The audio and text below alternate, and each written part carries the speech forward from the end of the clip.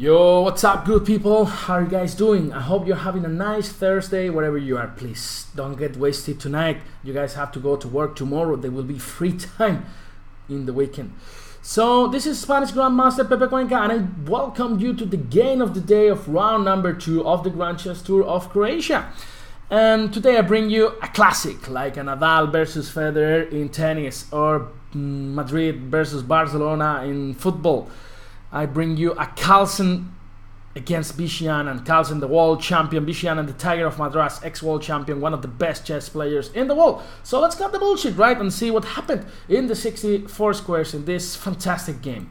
So Magnus decided to go for d4, knight f6 by Vishy, c4 and e6. Nowadays, a lot of top players use this order with the black pieces in order to go from the Nimzo Indian, after knight c3. They go bishop b4. The Nimzo India is one of the most solid defenses in chess.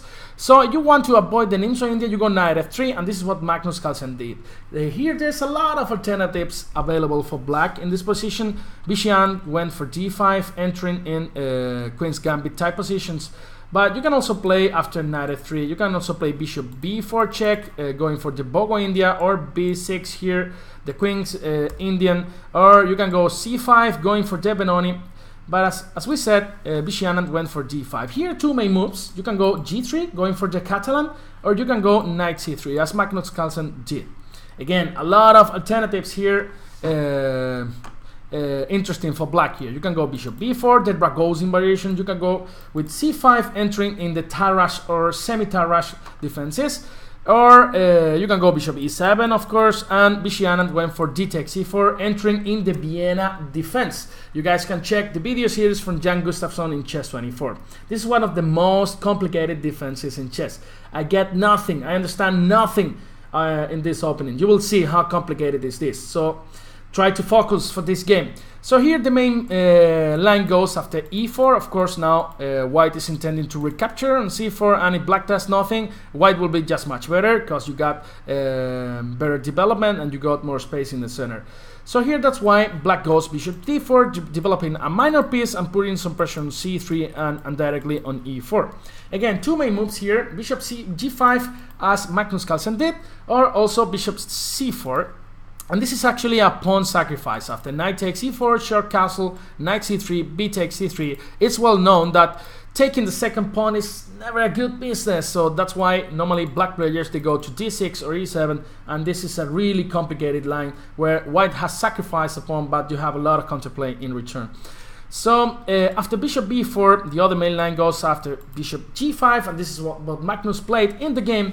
And here the black player Vishy went for c5, one of the main moves. And again, some of you at home would be asking, come on, stupid Spanish guy, it's not white winning directly with e5, just winning a piece on the spot? Well, black can take on d4, and let's say e takes f6, g takes f6, and bishop h4. And here after knight c6, black has a very good play, 3 pawns for the sacrifice piece. And if you want to learn more about this, you actually can check Jan's video series of the Vienna in Chess24. So after c5, white takes on c4, c takes e4, knight takes e4, bishop takes c3 by Vishy, ruining white pawn structure on the queen side, b takes e3, and queen a5 with a double attack on the bishop on g5 and on the pawn on c3. And here there are different alternatives, very interesting for the white player here. Magnus Carlsen went for bishop b5 check, but also it's very interesting to go bishop f6 here in this position. Let's say queen takes c3, intermediate move, king f1, and g takes f6. You can't really take both pieces, queen takes c4, king g1, and you can't take this second piece because there is rook c1, and then boom, this bishop is hanging, and then this rook will also fall, so black will lose the game. So let's say after queen c3, king f1, gf6, let's say rook c1, queen a5. This is a really complicated line after h4. Normally, white wants to bring this rook to the action via h3. This king is pretty well hidden on g1, and then white has a lot of counterplay for the sacrifice pawn. Look at all these pieces here. It looks like they were bullied in high school, right? And normally, Tommy used to take their sandwiches in the free time, in the break, right? So let's say bishop f6 is a really interesting option. Bishop b5 and also bishop d2. Actually, Magnus Carlsen played bishop d2 against Levon Aronian just a few months ago, in a really interesting game that he managed to win. This is a really crazy line. Levon Aronian didn't go for the critical line that continues after knight takes e4. Let's say queen g4. Give me that baby. Give me that baby. Don't take me. And then king d2. And this is a really crazy line. The engine says it's around equal, but both kings are naked. Like, looks like this is I don't know. Everybody's naked here. This is like a German sauna. You guys have gone to the German sauna? First time, I was living in Germany for 4 years, and I went there to do my PhD in applied mathematics in Hamburg. And first time I went to the sauna, I couldn't believe it. Everybody was naked, you know, so I didn't know what to do, you know. Like, it was full of 70 years old guys there, and I was pretty, and girls, and it was pretty strange for me, you know. So you guys should know that. I love Germany, by the way. Such a nice country, such a nice people, and good opportunities for work. So, all right, let's keep going, right? Queen a5, bishop b5 check, and here two options: knight d7 or bishop d7. Bishop d7 was played by Vishy, Anand, and bishop f6 by Magnus. Everything is preparation jet. So gf, bishop takes, knight takes, and short castle here. And the main line goes after a6. In this position, a6, rook b1, queen c7, queen h5, etc, etc, etc. But here, Vishy Anand took on c3. Vishy Anand normally is extremely well prepared in all these lines. This is a really risky move because, of course, you are now given some free tempi for the white players. In this position, rook b1, rook c1, everything is possible, even knight b5. But queen a4 is one of the main moves here. Only 10-15 games from top players in my database in this position, but queen a4 of course is putting some pressure on this knight, and looks like black can't castle, but actually black should castle, and this is what Vishy Anand did. Let's try to explain why. Looks like, come on, this knight is hanging, give me that baby. Well, after queen takes e7, you can just move the rook to d8, and then you're gonna get this knight back, and then position is completely equal. So that's why Magnus Carlsen took on e6, saying, you know what, if you take back on a6, I'm gonna take now this knight on d7, and let's say after queen c6, protecting two weaknesses, I go back to d4, putting pressure on f6 on a7, what means that actually black can't bring a rook to d8.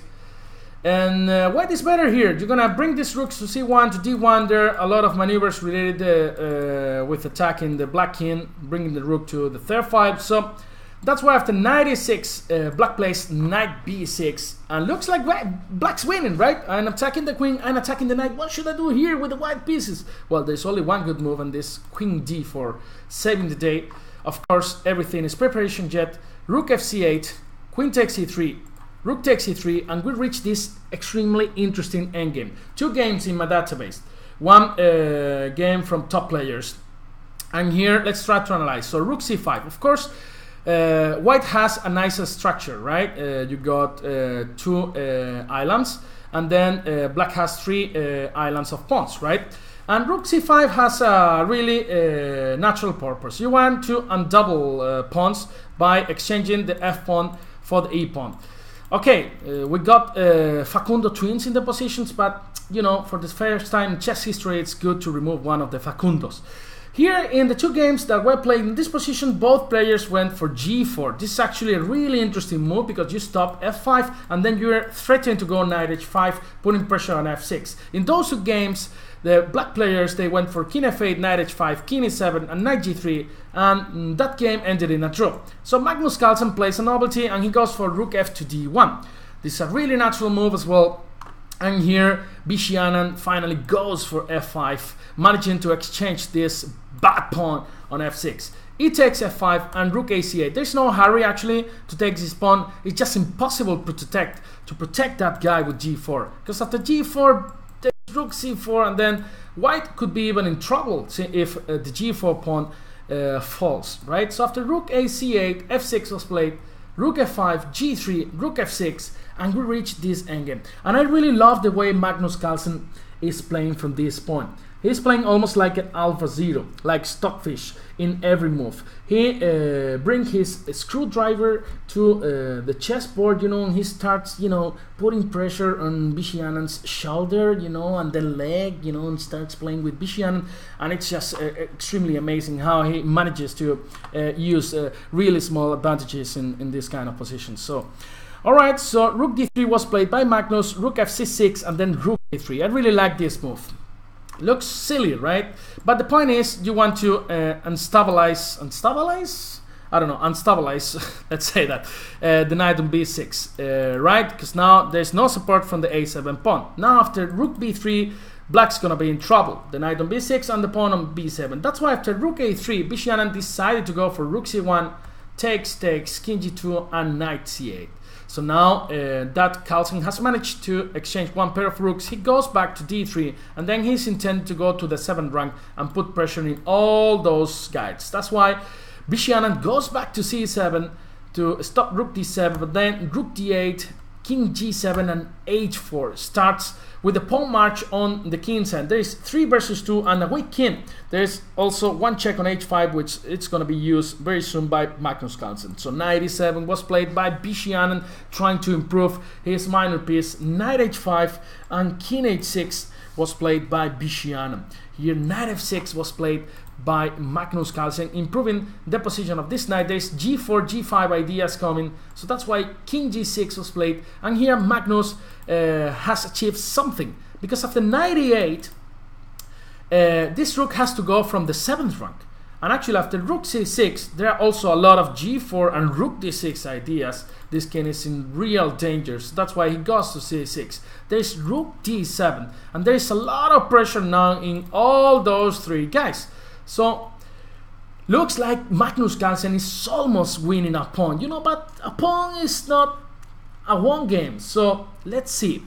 So rook e6. Now this is a really clever move from Vishy Anand. Magnus went for h5 in this position. If you take the pawn straight away on b7, there's this really good move, knight c8, attacking this knight. Only square available is c7. After rook e7, this knight is ping, and then black has almost managed to equalize this position. So that's why Magnus went for h5 here, saying, you know what, you can take that pawn for free. If you take that pawn for free, boom, who's your daddy? Knight g7 and knight e6, and white wins on the spot. So that's why after h5, black had to go to h6, and then Magnus went for knight d6. More pressure. Now that you have removed the king from the defense of f7, now you're double attacking f7 and b7. So f5 was played by Vishy Anand. The f pawn, Facundo, is the most important pawn, is the most important piece in chess, even more than the queen. So knight takes b7 and knight g8. Now white threat is to go to c5, and then black can protect these 2 pieces at the same time. So that's why knight g8 was played. Knight d6, attacking f5, knight f6, knight f5, king g5. You can't really take on h5 yet because there is knight g7. So king g5, knight d4, and they exchange rooks, and then we reach this endgame, which looks almost winning for Magnus Carlsen, right? He is a pawn up, a clear pawn up, but you're gonna see how difficult is chess. So he has played perfectly during 40 moves, like Stockfish, like Alpha Zero, like whatever Zero, like Ronaldinho Zero, right? But it's never easy in this extremely, it's a nightmare, this chess. You know, man, you do everything perfect, and then you just mess it up in one move, and then you go crying to your hotel room, and then you just want to disappear from the wall. So king f3 by Magnus, normal. King g6, king f4, natural move. King f6, knight g5, attacking h7, h6, knight e4, and here Vishy Anand does a really clever thing. He provokes Magnus of going king g4. And it looks like the most natural move, of course. Like, looks like this king is abandoning the h6 pawn, so you just want to go and grab it. And then if this king tries to activate himself, you just protect the knight on e4 with Facundo, and then this pawn is gonna fall. But actually, this is what Anand wanted to do. He provokes Magnus. Looks like knight c3 was a better move, stopping knight king d5 and king e5 ideas. Looks like the position is really tasty for the white player. Still a lot of work to do. But after king g4, Vishy Anand finds a fantastic counterplay. King e5, f3, king g4, king f5, and this is Vishy Anand's idea. He wants to go from behind, like a traitor, right? So king e3, attacking f3, f4, and h5. Now it's not easy to proceed for Magnus Carlsen. So if you go knight f6, you can just take on f6, and then this endgame is actually a draw. So you both promote, and this is just a dead draw. So that's why Magnus tried with knight g5, knight c5, king g6, and king f2. And you know what? Vishy Anand is thinking, all right, so these pawns are gonna disappear off the board, and then I'm gonna try to sacrifice this knight for this pawn, and then your king is so far away that I will be able to capture this a pawn, and then we'll make a draw. And this is what actually happened in the game. So f5, king g3, knight e6. If you go f6, you can always go knight d7, and after f7 you can't really promote, and then you have also this knight e5, knight f7 ideas. So knight e6 was played by Magnus Carlsen, knight d7, king h5, and white's a pawn up, and you have a pass pawn, but it's not enough.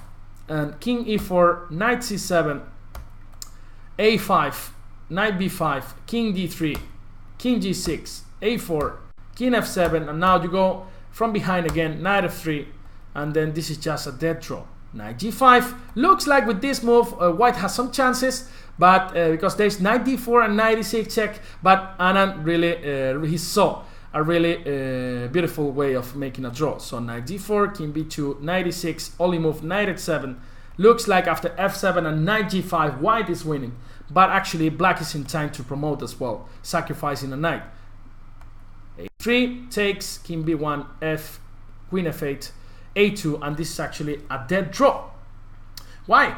Of course you guys know that this endgame without the knight is a draw, because whenever there is a check you can always hide on the corner, and then you are threatening stalemate, and then you can really never bring the king. And with this knight so far away, it's still a draw. Okay, they kept playing a little bit more, because of course you can allow black to promote and then play queen and knight versus queen, but this is just a dead draw. And Carlsen really offered a really nice way of making a draw, sacrificing the queen with king d4, sorry, king e5. Check, queen takes, knight f6, and knight takes e7.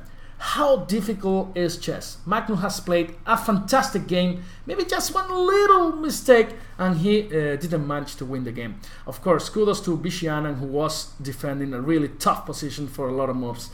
So this is Modern Chess, guys, and this is the Grand Chess Tour round number 2. If you guys want to follow the action, you guys know you can follow all the games in Chess24. We're doing Spanish commentary. You wanna come by, you're always welcome to be there. This has been a fantastic pleasure, and I hope to see you tomorrow in the next game, of the day video. Bye bye, be good. If you drink, don't drive. You play Blitz on Chess24, don't drive. Bye bye, my friends. Sayonara, baby.